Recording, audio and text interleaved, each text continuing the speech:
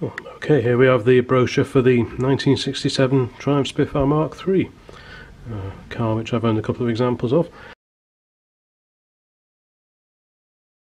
And here we see a young lady looking slightly fed up, while the gentlemen of the group appear to be inspecting something under the bonnet. Presumably Triumph were trying to draw attention to the 1296cc engine that was now powering the Spitfire, but less charitable, perhaps MG owners may suggest that they're actually trying to rectify a fault, but I'm sure that's not the case. I'm sure they're just inspecting the magnificent four-cylinder engine that nestles beneath that large bonnet. So, let's have a quick look inside and see what this brochure has to offer. Okay, well, there's a gentleman speeding along with his young lady in the Mk3. From here you can easily see the raised front bumper, and the rear corner bumpers were slightly modified as well for the Mk3.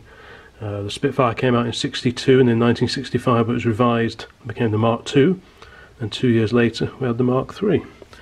And there's the engine itself, all 1296cc of it, twin carburetors, unlike the Herald. But obviously it was largely, the running gear was largely based on that of the four-cylinder Triumph Herald. And then you had the GT6, which was based more on the Vitesse. So let's see what Triumph has to say. That famous streamlined shape remains the same. So does that tenacious rally-proof road holding. But under the Spitfire's up and over bonnet there's a lot more engine, and just as remarkably accessible as before, except that now it's 12% more powerful, with 1296cc's delivering a hefty 75 brake horsepower.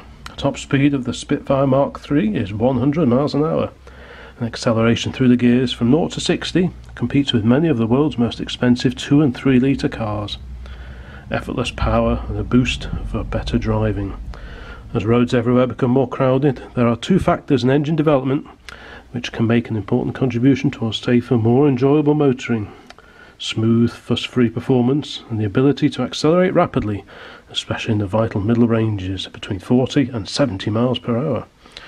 So I was making a point of the performance angle of the little Spitfire, which was a rival of the MG Midget and the Austin Healey Sprite back in the day, but I always thought these cars, the Spitfires, were much nicer looking cars. The Spitfire Mk3 inherits the same beautiful Michelotti coachwork as its predecessors, but subtle restyling has given the Spitfire a sleek new front. This facelift isn't just a styling gimmick. The new front bumper location gives even better protection. There we go. It's obviously raised a little, and it's got the rubber pieces on the overriders. Also mention that. Also new, a very handsome, very efficient fold-away hood, and integral side lights and front indicator flashes. Previously these were two separate lights, I seem to recall.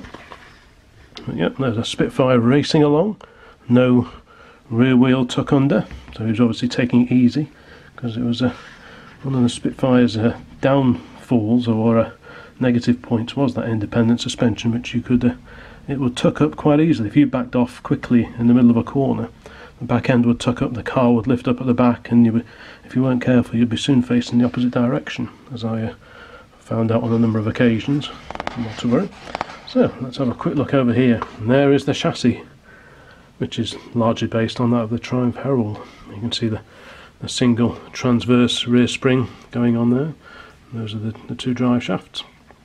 The main difference between the Herald and the Spitfire was that the Spitfire had a central chassis and structural sills on the body here, whereas the Herald had outriggers, and which came down here and back in here, and they used to rot away quite merrily.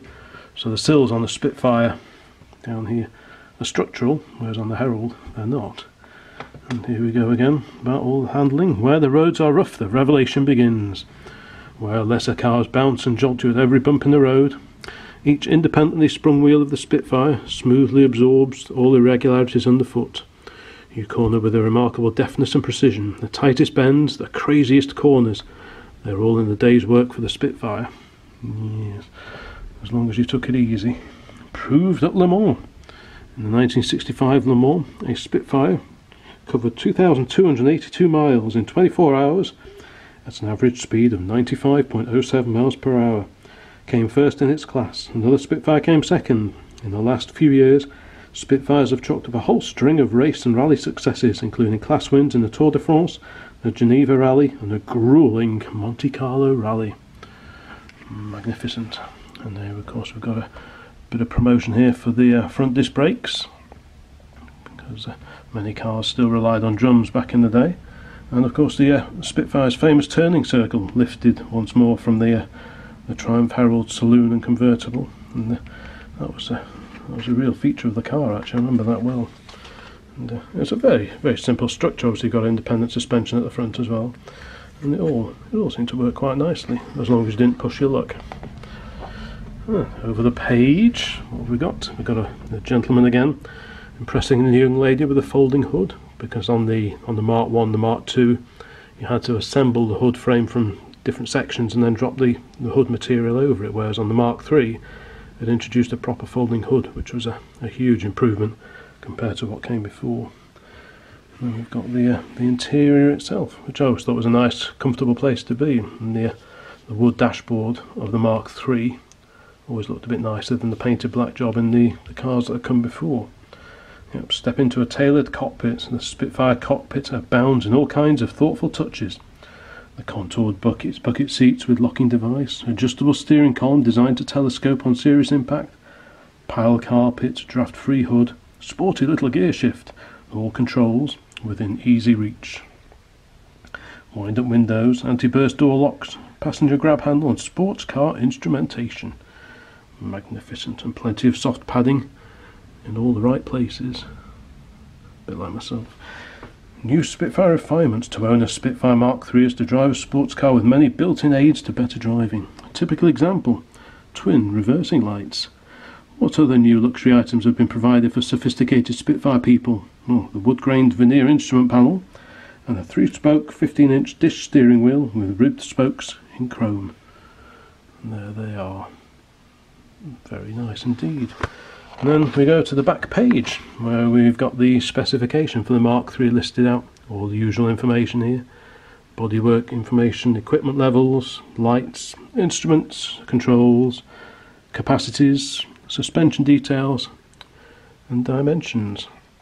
And there is mention of the optional steel hardtop that you could buy for the Spitfire. I always thought the Spitty looked best of all with the hardtop on, and so I'm surprised they didn't make a little bit more of it in the brochure, other than just mentioning it at the back here. But I guess, you know, if you wanted to drive open topped everywhere, the hardtop wasn't much use, but in the winter it was a real bonus to have the hardtop on, and it did tighten up the handling quite a lot, I seem to recall. So yes, that's just a quick look at this Spitfire brochure from 1967, a car that I'm particularly fond of. And this brochure was actually my uncle's. He had a Mark 2 Spitfire back in the day, until he crashed it, and this was one of his, and he got it from Williams Motor Company Sales of Deansgate in Manchester. Okay, thank you for watching, and more brochures very soon.